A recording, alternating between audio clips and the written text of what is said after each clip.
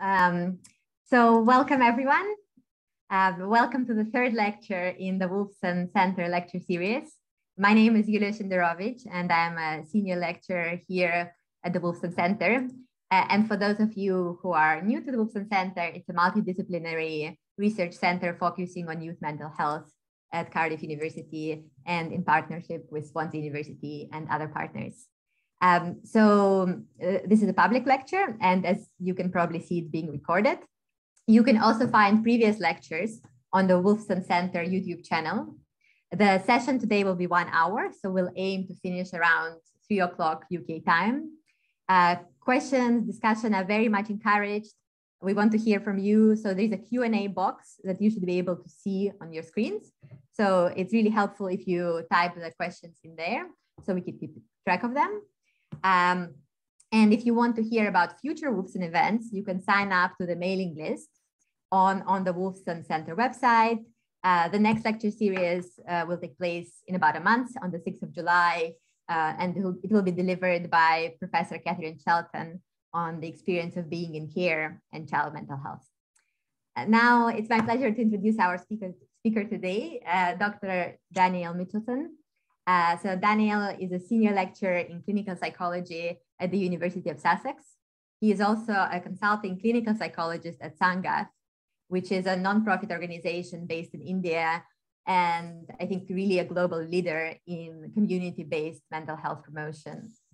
And working with Sangath, Daniel has development of the Premiwm for Adolescents intervention, or PRIDE for short, which we'll hear about today.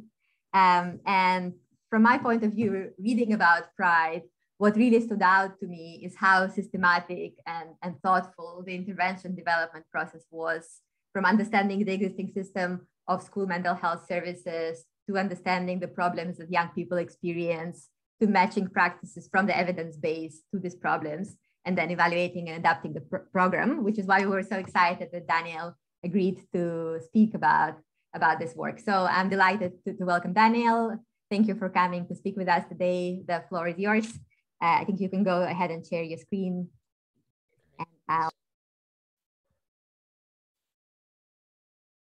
Okay, is that showing up all right? Yeah, we can see full screen. Okay, perfect. Okay, well, many thanks, Julia, for the invitation to talk today. I'm very pleased to be here with you virtually. So as Julia was saying, I'm going to focus this talk on some research I've been involved with over the last 6 years now, and this is the PRIDE program in India, and that stands for Premiwm for Adolescents. And it's very much a team effort. So here we have just, I'm not sure that it's even the majority of the team. I mean, over 6 years, we've had lots of people join and move on from the program. But I just want to acknowledge colleagues at Sangath NGO, and particularly Patty Gonsalves, who is one of my PhD students, who's been very involved in developing the digital side of the PRIDE program, and also Kanika Malik, who is a clinical psychologist who has been sort of instrumental in supervising the counselors we've been working with in India. And also I want to acknowledge Professor Vikram Patel, who is now at Harvard Medical School, and this program originally started as his Wellcome Principal Research Fellowship when he was based in the UK at the London School of Hygiene and Tropical Medicine. And since he's moved to the States, it's sort of been reconfigured in a number of different ways, but this is work that sort of he instigated, and it follows on from his own Premiwm fellowship. And I'll say a bit more about the Premiwm program and how that influenced what we did in PRIDE. So in terms of what I'm going to cover today, I just want to give a bit of background to the work. I don't want to dwell too much on that, but I think it's helpful to give a bit of context in terms of the sort of what it is we were trying to do with PRIDE. And I'll describe a bit about the program itself. And what I've tried to do is sort of focus on I've got 4 lessons from the work. Now, when I first started putting together the presentation, I had it as 6 lessons, and then that was just too much to fit in. So it's very much kind of edited highlights. But by no means is this sort of an exhaustive trawl through 6 years of work, but hopefully I'm going to be able to pick out some interesting points that will be relevant to work that colleagues at Cardiff and elsewhere may be involved with at the moment. And I'll also say a little bit about kind of further directions for where kind of we're going, building on from Pride, and where sort of where we have some new collaborations that are developing that will also kind of build on what we've started with the Pride program.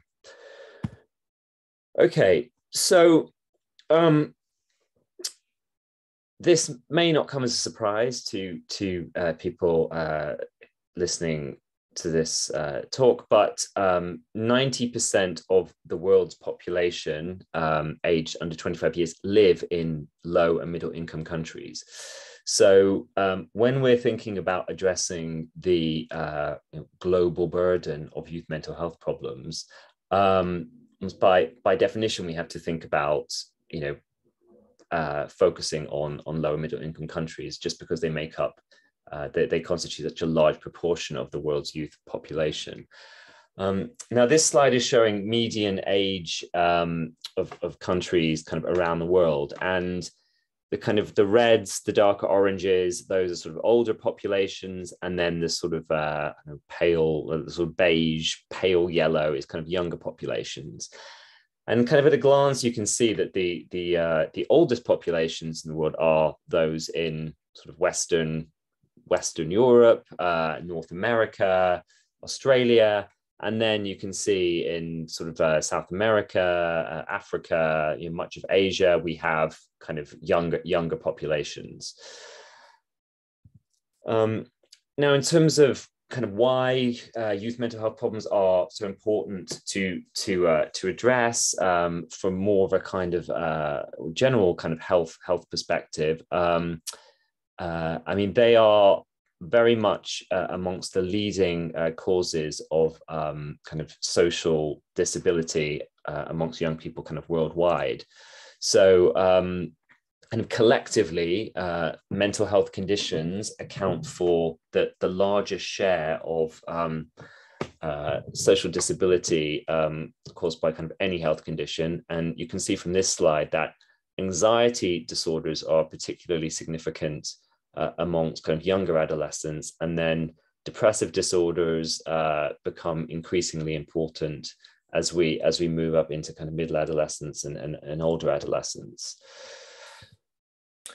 Now, when it comes to addressing mental health problems globally, one often hears reference to kind of the treatment gap. Now, the treatment gap is discussed particularly in low and middle income countries, but it exists kind of throughout the world, including in high income countries. Because I think it's right to say that even in the UK, it's only about, I think, 25% of young people with a diagnosable mental health condition who actually receive kind of specialist mental health care. So the treatment gap is not confined to low or middle income countries. And by treatment gap, we mean the difference between the number of people who might actually need mental health care and those who actually receive it. Now, as well as a treatment gap, there's also a quality gap, and that refers to substandard care received by people with mental health problems. So it's one thing to get access to in mental health services. It's another thing to actually receive what would be considered an evidence-based intervention. And there's also a prevention gap, and by that I mean poor coverage of interventions that target risk factors for mental health problems. So how can we address the treatment gap, prevention gap, and potentially the quality gap as well? Well, task sharing is one solution that has gained a great deal of traction in low and middle income countries. So by task sharing, I mean training and supervising non-specialists to undertake roles that conventionally would have been provided, would have been delivered by specialists. So psychiatrists, psychologists, social workers, and so on. Now, of course, human resources are limited, particularly in low and middle income countries. So the idea is that one can overcome some of these human resource constraints by sort of training and supervising others to carry out some of the roles that might have otherwise been done by professionals. So some examples are community health workers, but also there's examples of lay people and peers being trained to undertake mental health intervention delivery roles. And there's now quite a substantial amount of evidence showing that task sharing interventions can be effective in improving mental health problems for a variety of different conditions and a variety of different settings. But they are not without challenges. For example, there are studies showing sort of lack of confidence and stress that can be experienced by people in task sharing roles, particularly when they lack adequate supervision. There can be skepticism encountered from healthcare professionals and also a lack of incentives to sustain involvement. And that's a particular challenge when you're moving on from kind of research studies. So where a research trial, for example, has specific funding and there's ways of reimbursing non-specialist providers, when that trial ends, ensuring some kind of sustainability and continuity of the intervention is a real challenge. Now, technology has also been sort of highlighted kind of all over the world really as offering the potential to increase access to mental health care. And there's much talk of kind of closing the treatment gap by narrowing the digital divide. So technology has been kind of, it can be used in a number of different ways. So one way is to help with the training and kind of supervision of lay health workers. So digitizing training, providing remote supervision, so you don't physically need a specialist supervisor kind of co-located with kind of non-specialist providers. There's also applications that involve actual delivery of the intervention, so telecounseling, sort of technology being used for diagnosis. There's more kind of self-directed interventions that involve apps, smartphones, kind of the internet, etc. Now, there's a lot of enthusiasm, sure you'll appreciate, around kind of digital interventions being provided for young people, given that young people tend to be early adopters of technology. And there's an opportunity for early intervention and delivering kind of youth-friendly interventions in ways that kind of conventional mental health services may struggle to do. And I mean, it's a little bit the Wild West, kind of the realm of kind of digital mental health care. Lots of things are out there. One tends to find quite a lot of kind of feasibility and acceptability studies, but effectiveness data are still kind of relatively rare, and especially so in low and middle income countries.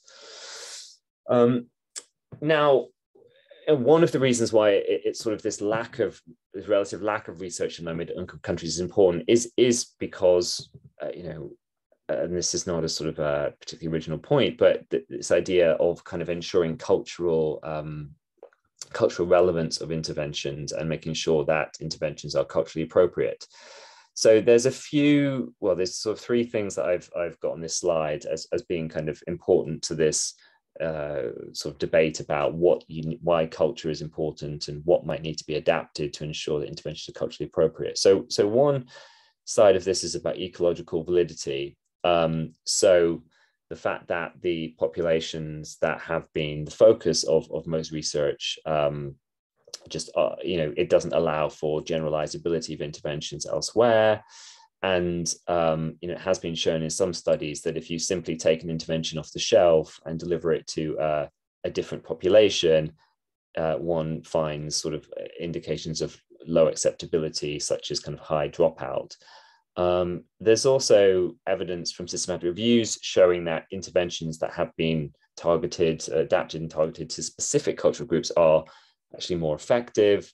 And this can be done at more the surface level, so in terms of kind of language adaptations, but also at sort of a deeper level when content adaptations might be made. And there's also an ethical argument, and that relates to sort of potential adverse effects arising from interventions that might ignore or minimize cultural issues. So I'm not going to say very much all about sort of the methods that one might go about using for cultural adaptation, or more broadly for contextual adaptation. And certainly colleagues at Cardiff who are kind of, well, real leaders in this area of contextual adaptation of interventions. So there's a number of frameworks that exist, but broadly speaking, one would follow kind of three phases, and that's what we've done in our work in India.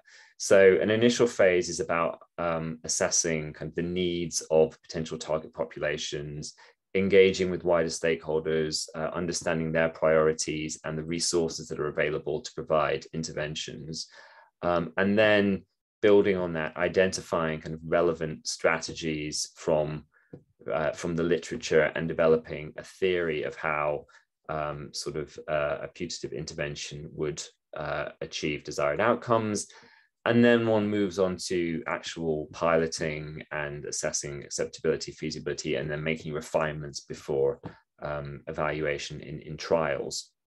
So this sort of phased approach is something that is fairly mainstream now in kind of global mental health research.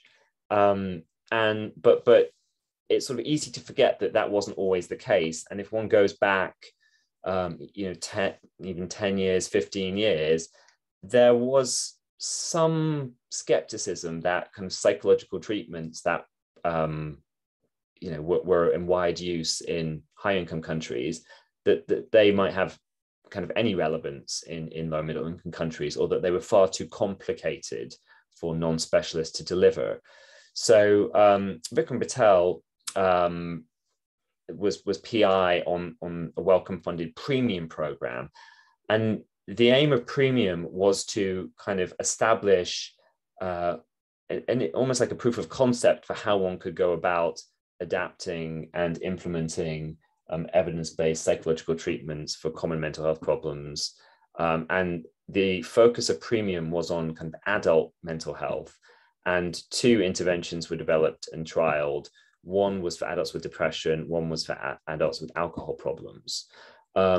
So in Pride, we have sort of carried forward this kind of this sort of developmental method with some important tweaks, and we have applied it to the area of adolescent mental health.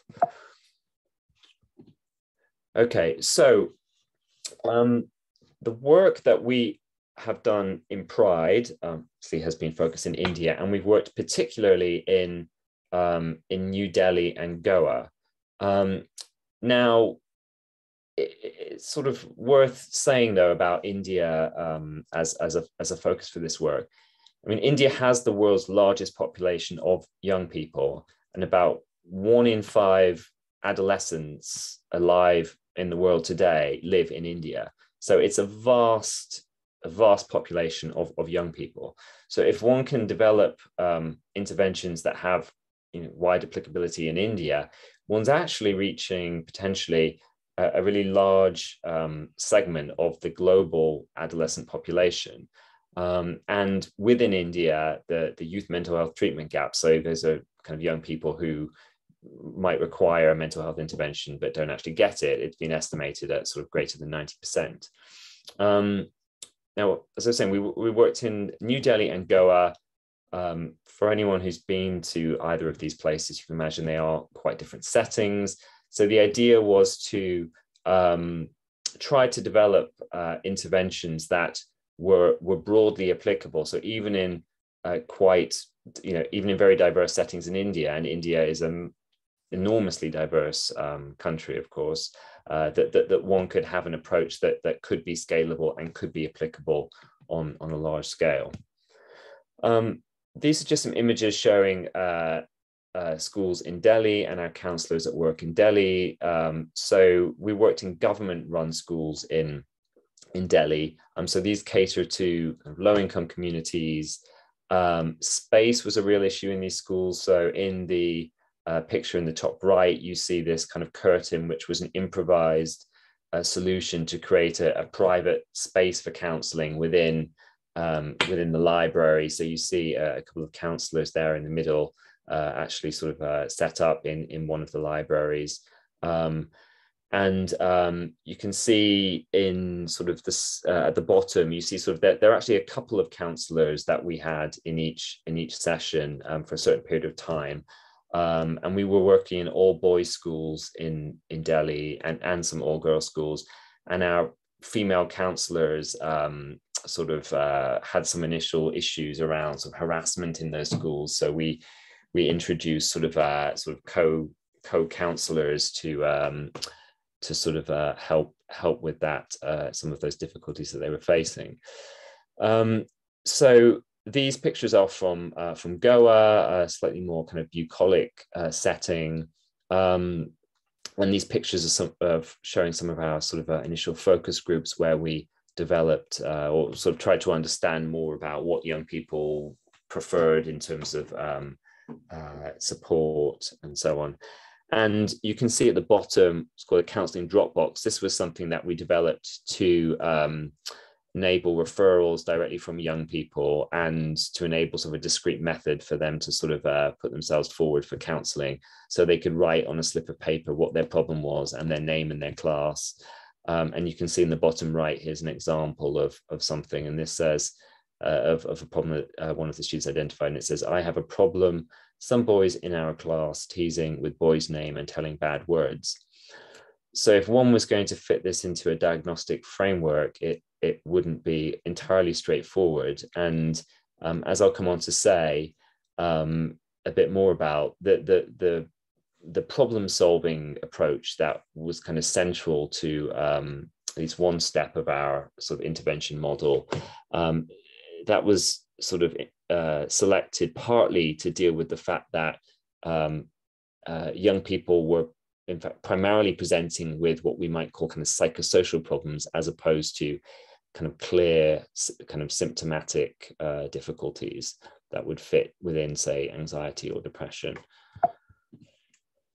Okay, so ultimately what we were trying to do in Pride was develop sort of a transdiagnostic intervention framework, and we were interested in targeting a range of common adolescent mental health problems. So it wasn't specifically about anxiety, depression, or conduct difficulties, but sort of addressing a variety of emotional and behavioral symptoms and associated psychosocial difficulties.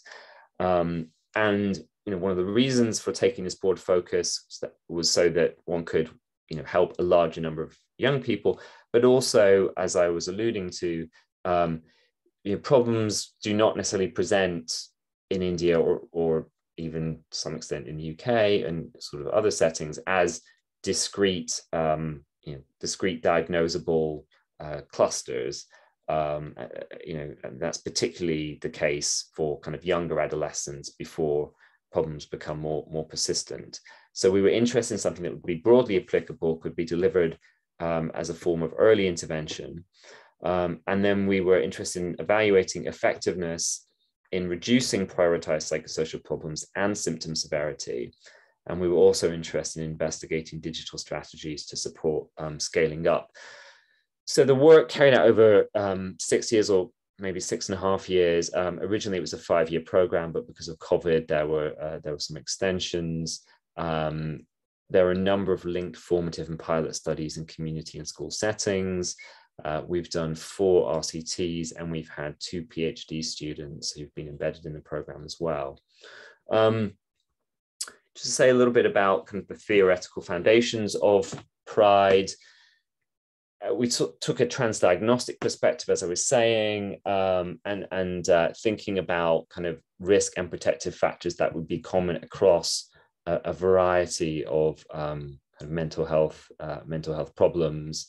Our theory of change was based on stress coping principles, the idea that sort of negative emotional responses result from an imbalance between kind of perceived stressors in environment and one's own resources, perceived resources to manage those challenges.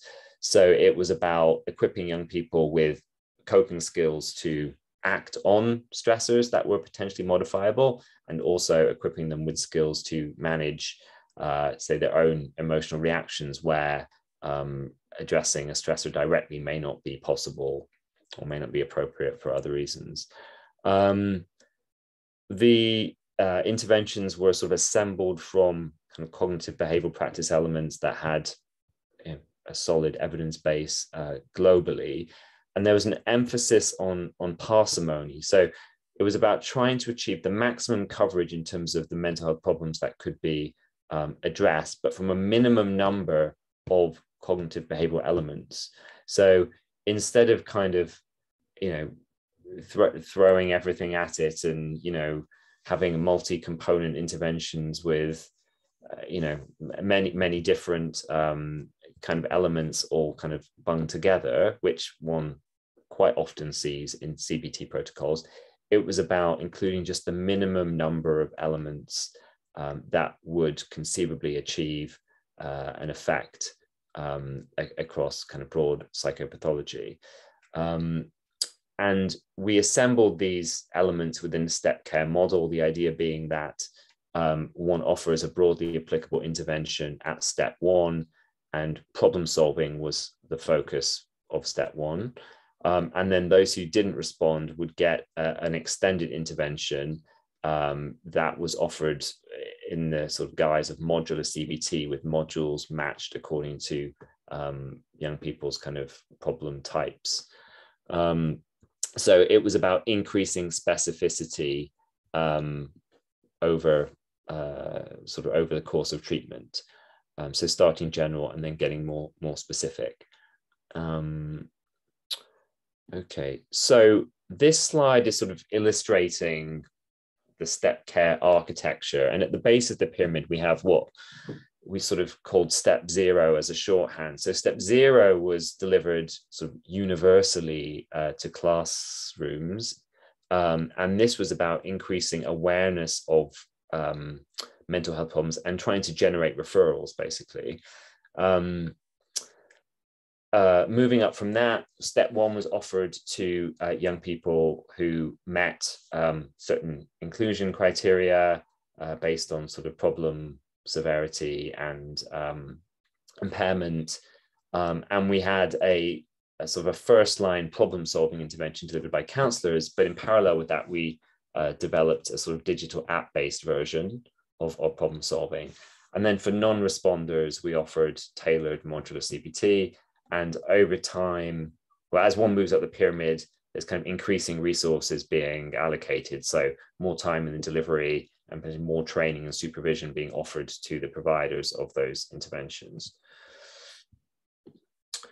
Now, I was saying I was trying to distill lessons of pride down to sort of four areas.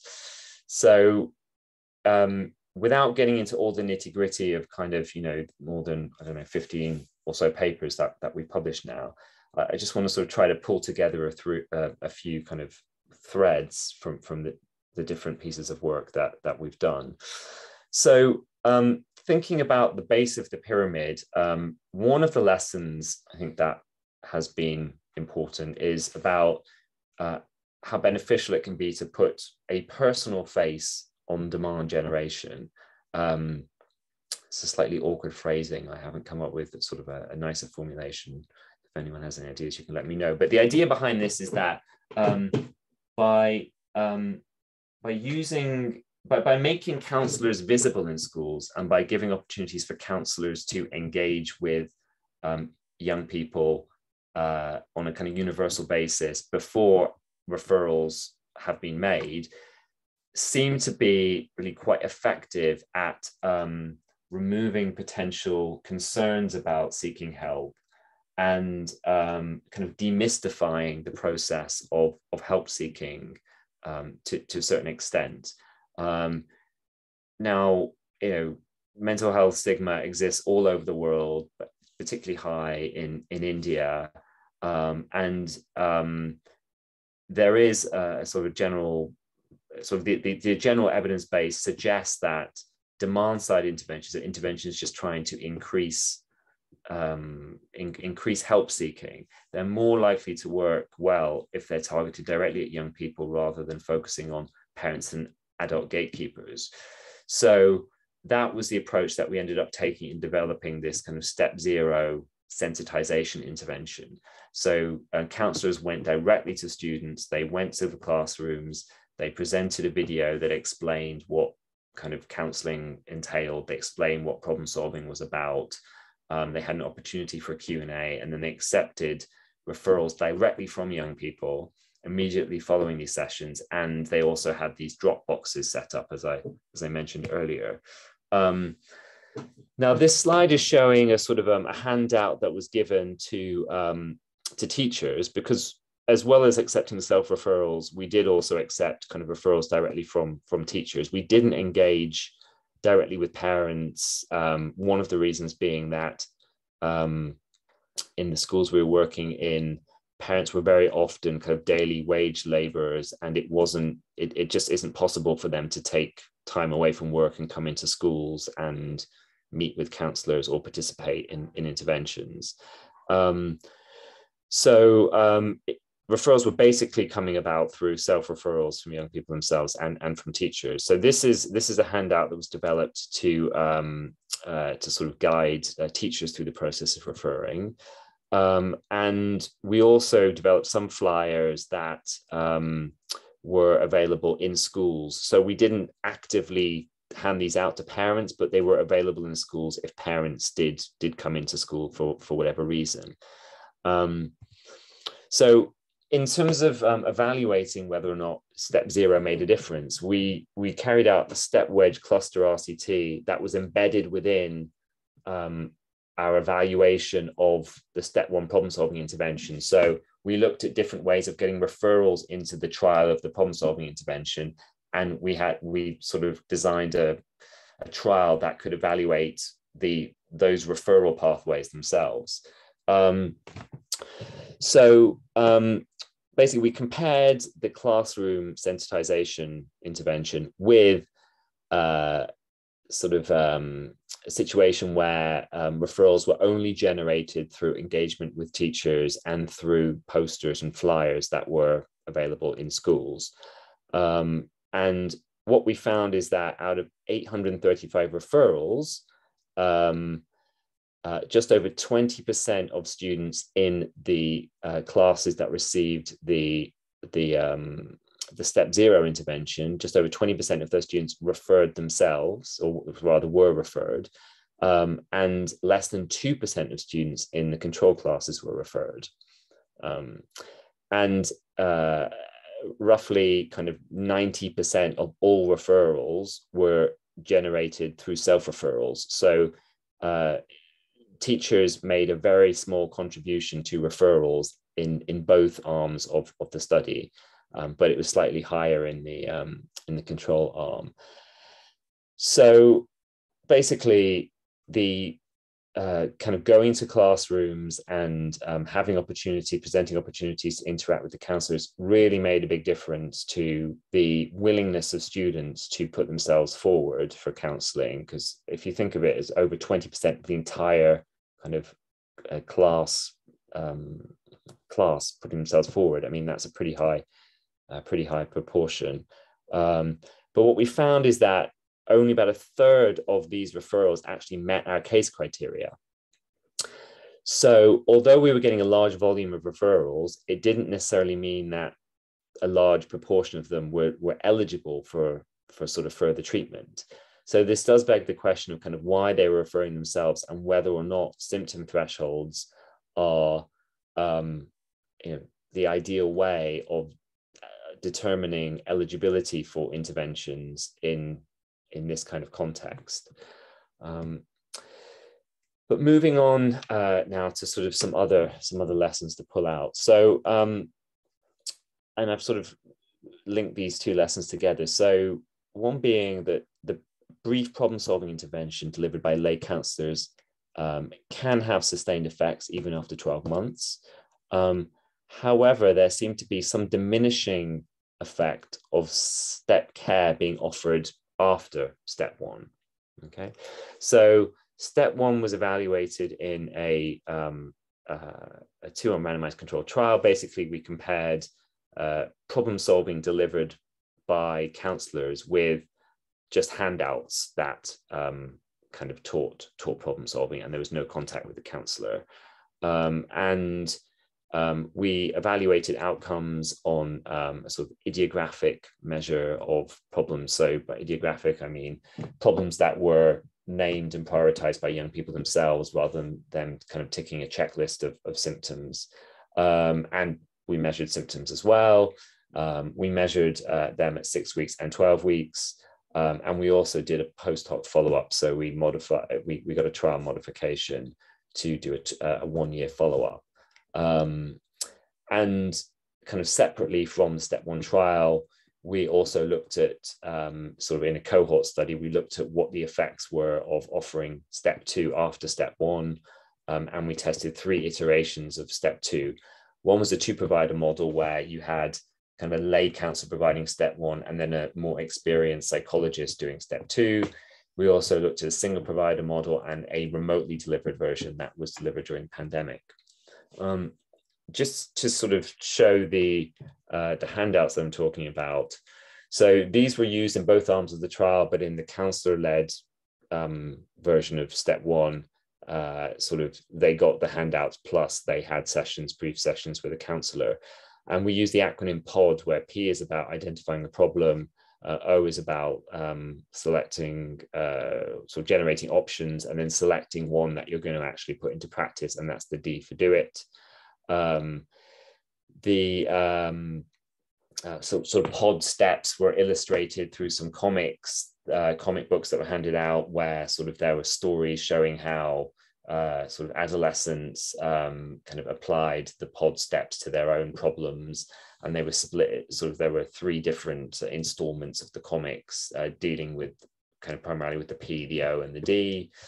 And there were also some sort of written exercises for students to work through.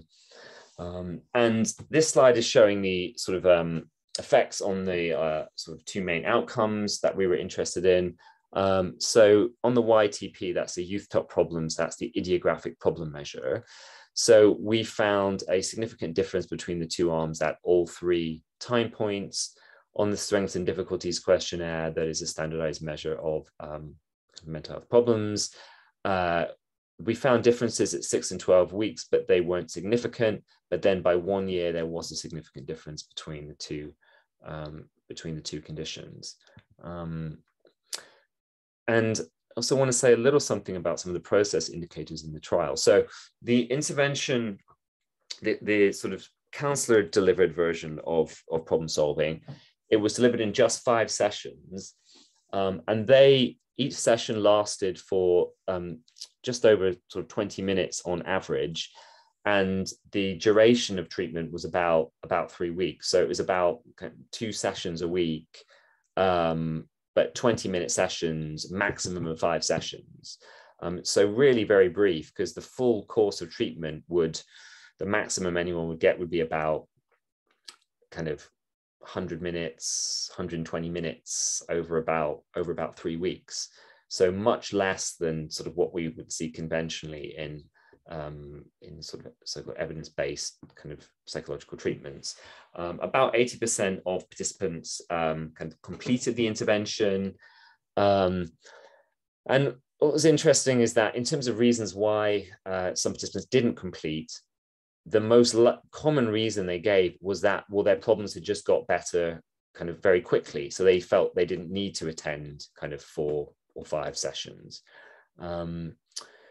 Now, another sort of point to note is that the control intervention, which was kind of just problem solving handouts by themselves, that was actually valued by participants in that arm. They didn't necessarily see themselves as getting shortchanged by getting just the booklets.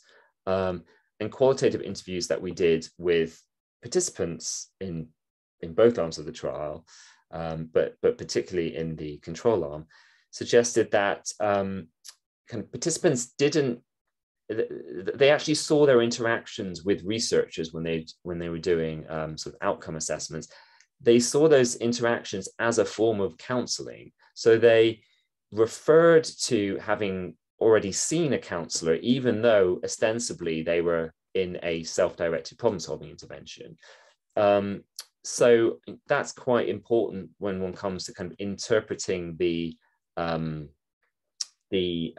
sort of outcomes of the trial, and also thinking about what the active ingredients might be in treatment.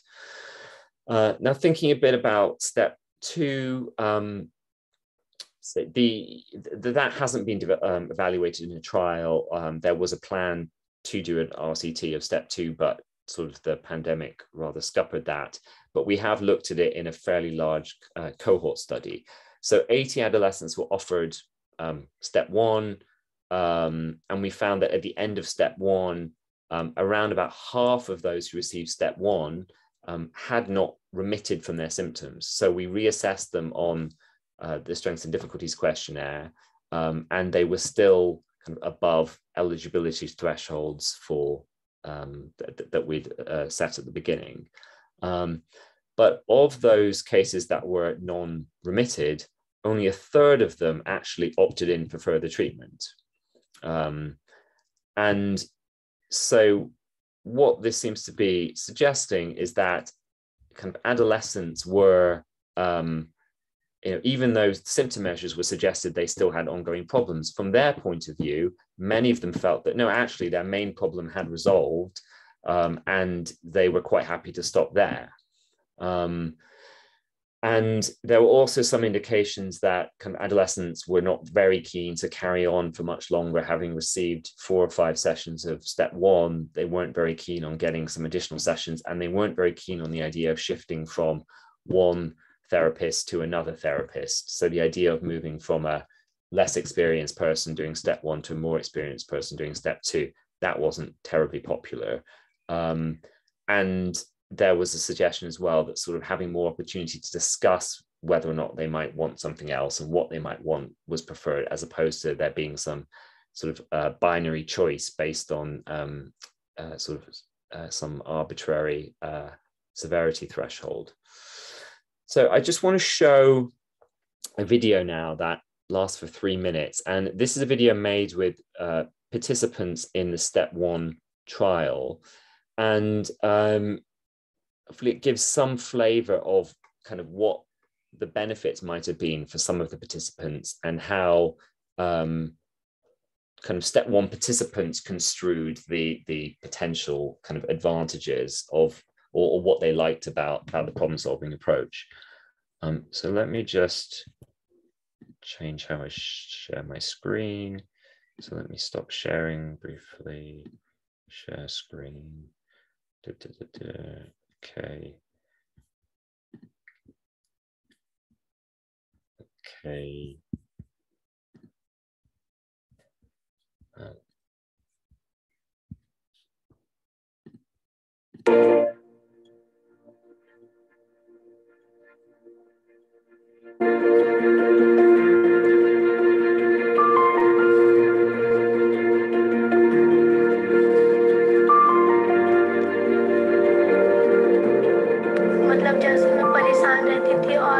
जो paper में याद करके जाती थी वो नहीं हो पाता था। मैं जॉब करता हूँ, इस चक्कर में थोड़ी पढ़ने में प्रॉब्लम होती थी और टाइम नहीं मिल पाता बिल्कुल भी पढ़ने का, जिस वजह से मुझे स्कूल में सर्दियों की भी थोड़ी सी मतलब काम पूरा होने पर सुनना पड़ता था, वो सब होते हैं। टेंशन में कुछ भी हो सकता है,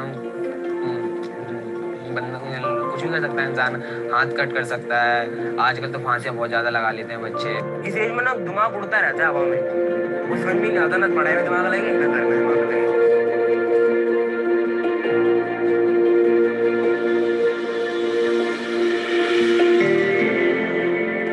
काउंसलिंग के बारे में हमारे स्कूल में बताया गया था और हमसे पूछा गया कि अगर आपको किसी भी तरह की परेशानी है तो आप ये फॉर्म फिल करके दे सकते हैं काउंसलिंग का।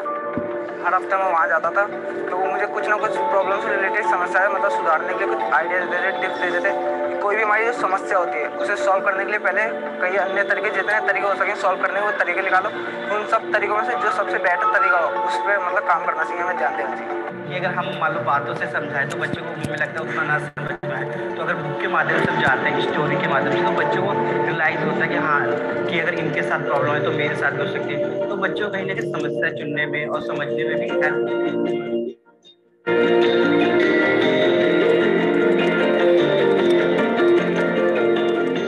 होता है ना, कोई चाहता है कि मेरी प्रॉब्लम कोई और दूसरा नहीं, बस वही सॉल्व होए कि कोई एक ही को पता हो, तो उससे वो मैं काफ़ी अच्छा बेनिफिट है कि उनको प्रभाव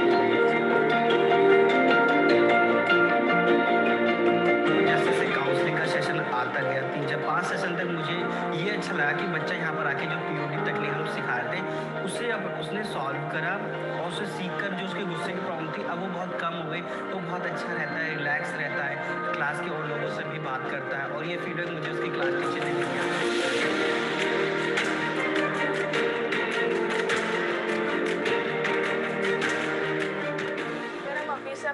अपना प्रेजेंट अच्छा करके चलेंगे, हमारा फ्यूचर भी अच्छा ही जाएगा। अगर कोई भी समस्या होती है तो जो काउंसलिंग में सिखाया गया था प्रॉब्लम को सॉल्व करने का, उन्हीं तरीकों को मैं अपनाऊंगा। कि ज़्यादा गुस्सा है तो मतलब क्या बोलते हैं उस टाइम मतलब पढ़ना नहीं चाहिए, कोई अच्छे शांत जगह मतलब बैठ के ठंडा दिमाग हो जाएगा तो उसका पढ़ना चाहिए। ये सब अभी तक एक जो टाइम टेबल बनाता ना उसके हिसाब से चल रहा हूँ, तो घर भी सही है और पढ़ाई भी सही है। मेरी प्रॉब्लम तो गुस्सा और वो कंट्रोल होती है।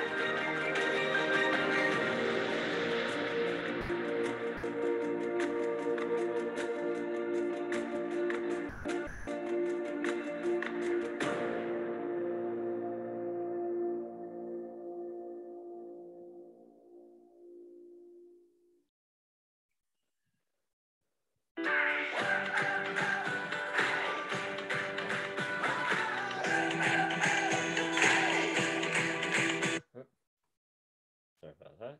Let me just go back to that one.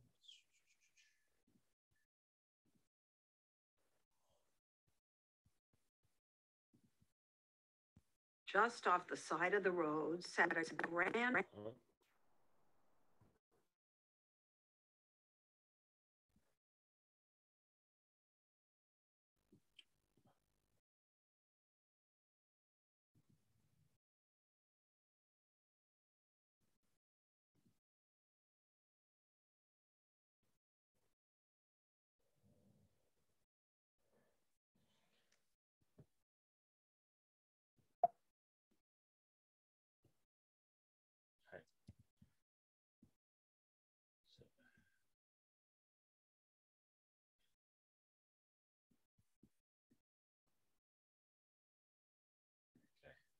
Sorry, hopefully we're back on now. My computer went a bit funny there. Okay, so just some takeaways from this. So brief counsellor delivered problem solving does seem to be effective both in the short and long term. Problem solving is contextually and developmentally appropriate for a population of disadvantaged, stressed adolescents who prioritise rapid problem resolution. But the non-specific aspects of counselling were very positively received. And so it's important, I think, not to overlook these aspects when we debate which sort of technical solution might be most appropriate for a given context. And sometimes those aspects are, I think, underdeveloped in sort of training and supervision of psychological interventions. And when we think about step care, well, problem solving seems to fit logically as the first step. So problem solving is giving a framework for adolescents to put into practice coping skills they may already have. And then where those coping strategies are not effective or they may be underdeveloped in some way, step 2 is an opportunity to learn new additional coping skills and to practice those in a more kind of concerted way. But there is a potential mismatch between kind of stepping up criteria based on symptoms and felt need, and kind of shared decision making may be one way of addressing this potential mismatch. But shared decision making isn't something that has traditionally been addressed in step care protocols in low and middle income countries. And so it does raise the question of kind of what additional training might be needed for non-specialist providers to sort of deal with some of these nuances in terms of what further support might be needed and how to personalize interventions without sort of, very structured algorithms. And just the final kind of area I want to sort of touch on before finishing is lesson about kind of the digital side of what we did in Pride. And there is a bit of a gap between kind of enthusiasm for digital solutions and the potential they may have, and then the actual kind of reality of how they can reach into particularly disadvantaged populations and how they might actually be used in practice. So we developed sort of a game-based problem-solving app called Pod Adventures, and the rationale for doing that was, we found, as I mentioned before, it was only about a third of referred young people who actually met kind of case thresholds, but there was still kind of a large demand for some kind of help.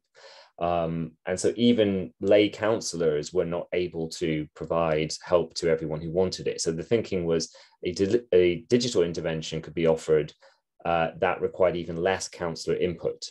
And we developed this app originally to be offered in schools, but on kind of tablets or smartphones that we provided, but delivered offline. So it was preloaded on tablets. So that's how we originally developed it. But then we sort of tried it out in an online format during the pandemic while schools were closed. So I just have a few kind of screenshots showing aspects of the game. Basically, there was a sort of virtual worlds where the kind of user controlled sort of characters and interacted with peers and with sort of other characters. And there were sort of scenarios that were sort of played out that required the user to sort of select certain coping strategies and put them into practice. And there were also some sort of mini games that were used that were a way for sort of users to sort of practice certain coping skills to do with visualization and relaxation skills. Yeah, and there was also a guide character to help sort of users through the game, and we made provision for counsellors to kind of introduce the game in classrooms. So you can see on the slide in the bottom right there, you can see adolescents in classrooms in Goa. They had sort of headphones so that they could kind of work through the game privately. And kind of what we ended up finding in sort of a cohort study that was done before the pandemic is that there was very high engagement, very high satisfaction, and it was very efficient for counsellors. So you could have one counsellor at the front of a class, but you could have, 10 or more adolescents in the room using the intervention. So you can see how sort of it put much less demand on counsellors' time. But there was still a counsellor on hand to address any kind of questions that came up. So it looked very promising in this cohort study. Now we had to make some quite significant changes for delivery during the pandemic. So basically we switched it all on to sort of online. So adolescents who were doing homeschooling, who were not in schools, they could download the app and use it on their own device, or more commonly use it on a sort of a device that belonged to one of their family members. And we ended up sensitizing about 1,500 students, but we ended up with 11 participants enrolled in a randomized controlled trial. So, irrespective of any kind of stop-go criteria we might have developed, I mean, straight away, 11 out of 1,575 suggests there's some real feasibility issues there. So what this, I think, is showing is that, digital interventions are not all created equally. A lot depends on how they are actually made available. So there's a big difference between providing actual devices and making them available offline, or making them usable offline in school settings, versus requiring adolescents to download interventions in their own time. So, you know, in terms of using these interventions outside of schools, there were issues about them having time to use it. There are issues about privacy, being able to use it privately in the family home. And also some concerns about sort of, you know, what was going to happen with the information that they shared, etc. So I think what this is suggesting is that, you know, potentially hybrid approaches might be worth thinking about. So certain kind of contact points at school as a way of achieving onboarding and initial engagement, and then potentially sort of online, you know, delivering interventions online, you know, beyond that, or continuing delivery actually in school settings, which seem to work quite well for us. So I realized that was a sort of whiz through various lessons learned. I mean, just to conclude by saying something about future directions, I mean, Pride formally concludes in September of this year after about 6.5 years of work. We're in the midst of doing a randomized controlled trial where we look at 2 different methods for training non-specialists in the problem-solving intervention. We're also looking at ways of sort of securing additional funding to do further evaluation of pod adventures. Kind of now that schools are back running in person, we think there's some merit in evaluating it on a larger scale in its original kind of format. Also step 2, we haven't had a chance to do an RCT yet of step 2. We're also interested in applying task sharing in UK settings. We have some funding from the NIHR to do some work where sort of community partners are involved in sort of co-developing and delivering low-intensity psychological interventions to young people. And there's also interest in extending Pride to other kind of ELMIC settings. So we're working with colleagues in Kenya to sort of pilot a version of Pride for HIV-affected youth. And my last slide is just a few discussion points, really, in case we still have time for that.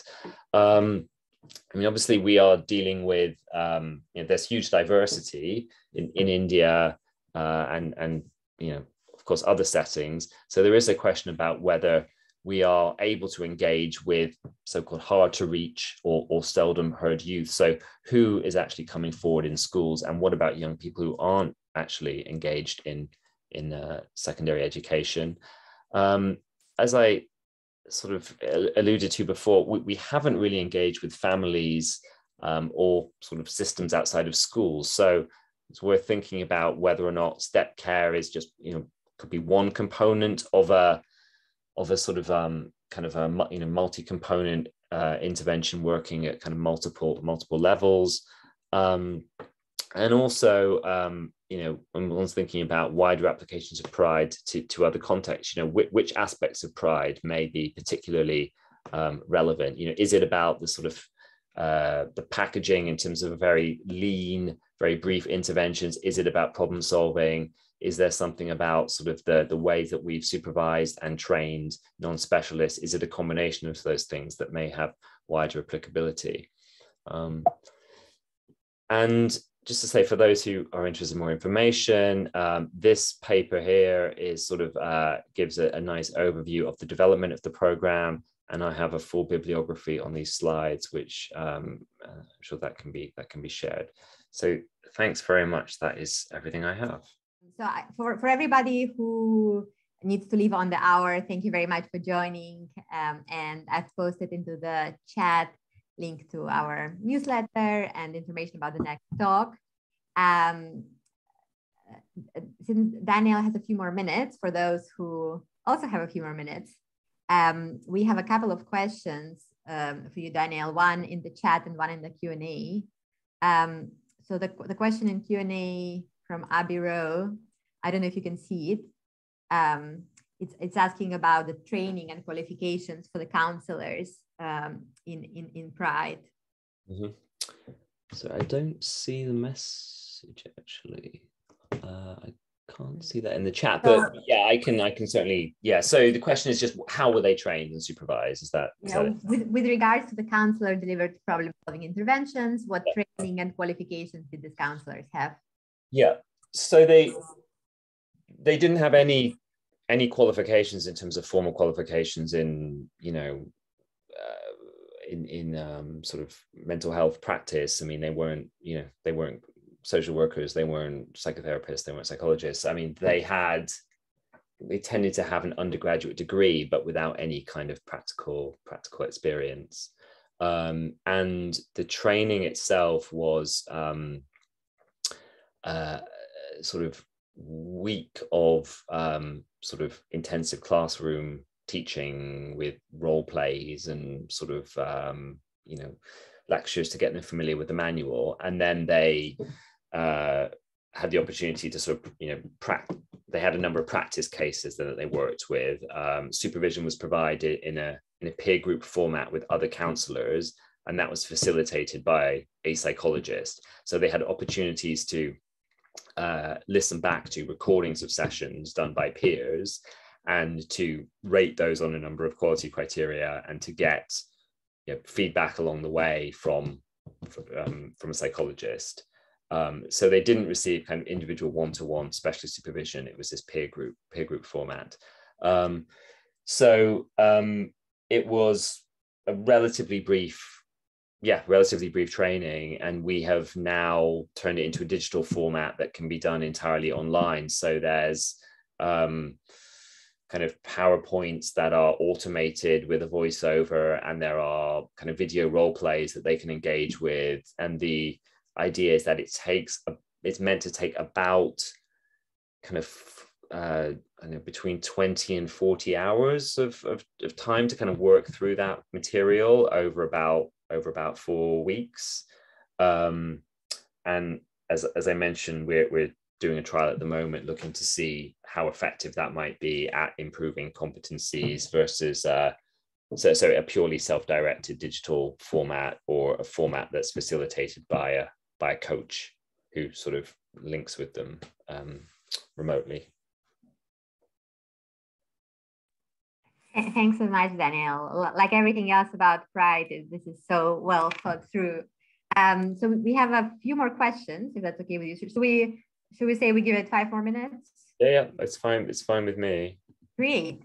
So since you cannot see the Q&A box, maybe I'll just read it out for the sake of time. Yeah. So we have a question from Shani Geffen, and apologies if I mispronounce your name. Thank you for the excellent presentation. 2 questions, time permitting. What happens now that evidence has been established? Will this be implemented in schools? Do you have the local district support? I guess that's the questions. Yeah.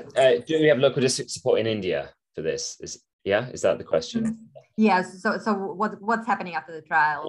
I mean, it's a good question. It has been a little bit. It's been complicated for a number of reasons. And the issues in Goa and in Delhi are a bit different. Of course, having had the pandemic now, and, you know, India had some of the longest school closures of anywhere in the world, you know, that in itself caused a major kind of disruption in the kind of continuity of delivery. At least in Delhi, the local Department for Education, you know, it changes subject to results of local elections, and so it has been difficult to kind of get continuity. But what we have encountered is kind of there are a number of organizations. It typically led more through sort of instigated more by NGOs rather than school districts, let's say, where they are interested in applying it in their own, you know, in the course of their existing kind of work with young people, not necessarily in schools though.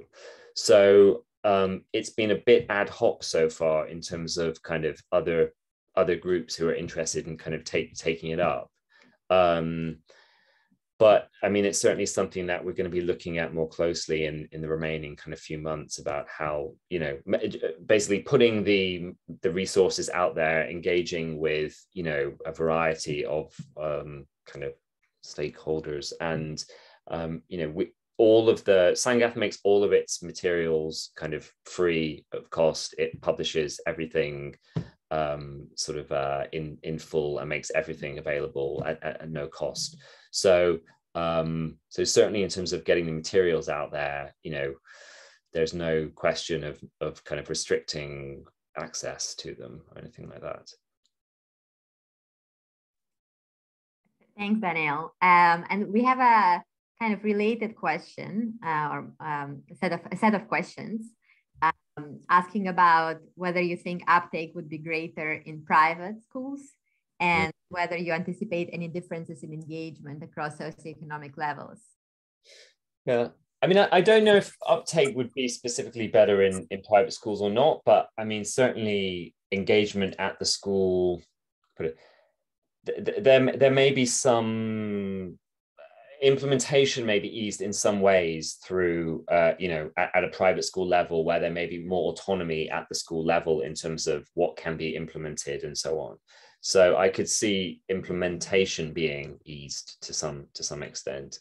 In terms of uptake amongst students, I'm not sure. I mean, in these government-run schools, I mean, you know, over 20% of all the students in sensitized classes referred themselves. So uptake wasn't particularly low, I would say. Demand was not low in these schools.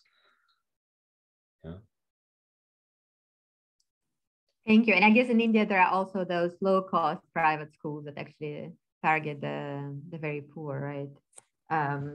So we have a few more thanks, lots of thanks actually, and lots of congratulations on the excellent presentation. Do you want to take a few more questions, or do you want to wrap up? Yeah, sure, absolutely fine with me. It's weird. Some of the things are showing up in my chat, but not all of them. It's so I'm not quite sure. So there is the chat, yeah, and then there is like the usual Zoom chat, and then there is a Q&A. You will see next to the participants number. Right. This is why. Okay. So got it. We have questions in both. Okay. Okay. Yeah. Got it. Formats. Okay. Yeah. No, yes. I can. Yeah. Sure. Okay. Sorry. So what should I deal with? So Okay. So there's something about further information about adolescents that didn't remit. Were they more likely to have higher scores at baseline? That's in the chat, not in the Q&A. Yeah, are you seeing that one or not? Yes. Yes, okay, fine. I mean, we didn't, so none of the studies was sort of large enough to kind of test for moderators of effect with any kind of degree of reliability. In the trial, we did do some exploratory analyses, and we didn't see any clear effects of symptom severity. So I can't speak directly to that issue, except to say, although they may have shown up as being non-remitted because, you know, their SDQ score had dropped below, you know, a certain cut point, that's not to say that they themselves, they still might have felt that actually their problems did get better, and they were quite, you know, they were reasonably satisfied with the outcome. Okay. Now, whether they were just saying that because of social desirability bias or not, I mean, that's not the question, but, you know, if we take it at face value, I think it's probably the case that for, you know, a reasonable portion of young people, irrespective of what the SDQ might have shown, they felt that their main problem or problems had resolved and they'd got something useful out of the intervention. And as far as they were concerned, they had got what they, you know, more or less what they needed. So that was kind of what I was trying to allude to before is, you know, I think one needs to interpret the non-remission with, you know, with some degree of caution. And, you know, this is an issue across the whole field of, you know, mental health research and trials. You know, what are meaningful outcomes? You know, as trialists, we often put outcomes in there because, well, they've been used in lots of other trials, so it helps with comparability, but they may not be the outcomes that are especially meaningful. And then it becomes even more complicated when we're thinking about cross-cultural relevance of outcome measures. So I'm not in any way trying to suggest that, you know, it was universally effective. But I think that the non-remitted cases, it's a bit, we have to be cautious in interpreting those. Thanks, Daniel. I think that's so important as we think about population level approaches. So I think we just have 2 questions left in the Q&A. I mean, you've already addressed a little bit the training of the counselors, and you have ongoing research on that. I don't know if there is anything else you want to say on that. And then whether the digital app is running. And I can answer that one because I have downloaded and gone through it. Yeah, okay. Yeah, so in testing rigor of training, I mean, we didn't, well, in the trial, we're comparing, the digital training program that someone goes through kind of at their own pace with the same training materials that are hosted online, where a coach checks in with them on a weekly basis to kind of keep them motivated and to keep them engaged. So that trial is ongoing, and we're still recruiting participants for that trial. And so that should hopefully tell us whether or not, a coach is helpful, and also whether or not just purely kind of pre-post, whether or not if you're engaged in a digital training program in whatever format, whether, what impact it makes to kind of your competencies, right? So that will answer those questions. I mean, intensity and rigor of training isn't something we've specifically looked at. I mean, everyone got the same, in the trial that we did, the step 1 trial, everyone got the same classroom-based training. We didn't systematically alter it. And if they didn't turn up for the training for whatever reason, we didn't let them loose on cases, right? And, we had pretty good quality ratings in our trials. So there was, good adherence to the protocol, and, the quality of sessions was good. I mean, that's not to say that it was, when we did some of our, pilot studies, that it was consistently high. There was some variation, but we weren't able to, that wasn't down to the training intensity being different per se. It's just, some people seem to be better at it than others, right? Or some people respond better to supervision than others.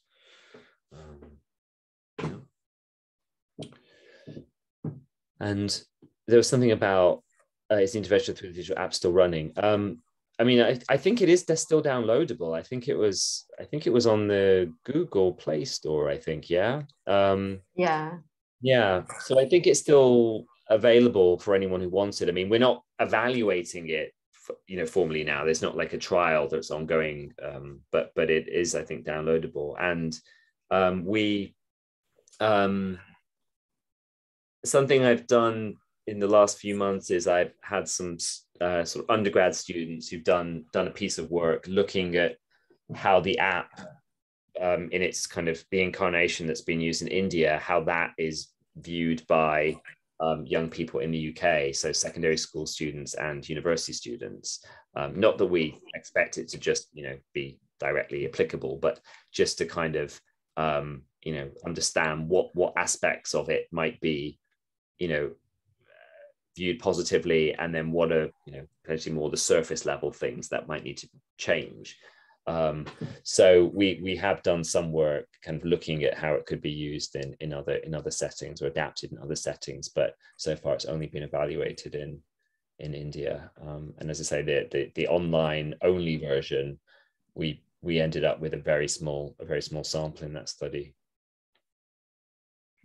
Thank you so much, Daniel. I wish we had many more hours to pick your brain about the many facets of this study. But I know that we are over time. So I just want to thank you once again for your time, and looking forward to following this work as it evolves. Thank you for challenging and informing our thinking. And thank you to everybody who joined online, and to everybody who asked questions. And like I said, if you're interested in future lectures, there is a link to the newsletter for Wolfson Centre and the next lecture coming up on the 6th of July. Thank you very much.